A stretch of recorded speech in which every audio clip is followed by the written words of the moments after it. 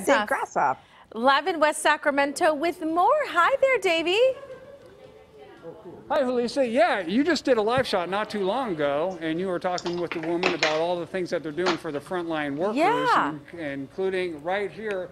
Burgers and Brew is one of those outfits, the restaurant here that's going to help out. Let's bring in Sharif Proctor. Come on in here. Just talk a little bit about Burgers and Brew and what you guys will be doing to help out. So we basically got together to try and bring as many people in the community to, put some smiles on people's faces given what's going on right now, and try to support and recognize our heroes in the front line that have been impacted greatly by this. So we served 500 meals to Kaiser last week. We're serving 400 meals today to Mercy, and we got several other hospitals and other organizations that we're looking to support during this difficult time. Yeah. What can they expect to get when you give them the mail here? Well, probably the best burger in town is going to be delivered to them as fresh as it can come. If you've not been to Burgers and Brew, the two owners of Burgers and Brew, Philippe and Durar brothers, have been in the business a long time, and this was also an opportunity for them, with the hundreds of employees that they employ, to try and do something to bring everyone together to support it. So they're going to be getting a fresh burger. The meat is actually delivered daily. It was ordered yesterday specifically for this. Each day that we're doing this, the meat's coming in fresh.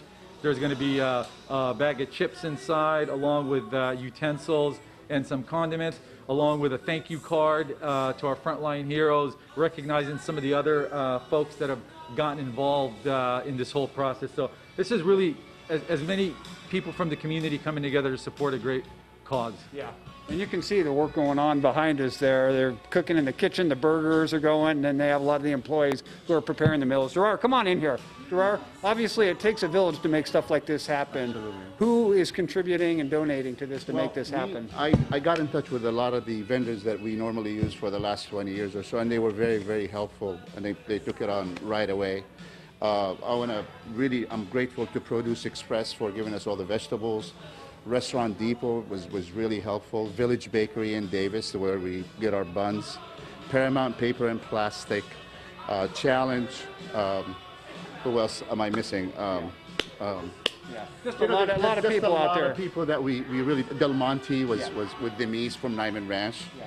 So it was a group effort, to help out the community and help out our own employees also stay employed and during these rough times. So we really are very blessed that we're actually in a position like this where we can do something like this, where the restaurant is closed, but at least now we're utilizing this space to do something good for our community and for all the customers that have been with us for many years. And during these tough times, again, a lot of people reaching out and lending a helping hand and doing a lot of good things. You can really see the community coming together through things like this. Burgers and Brew, it's starting to smell really good in here.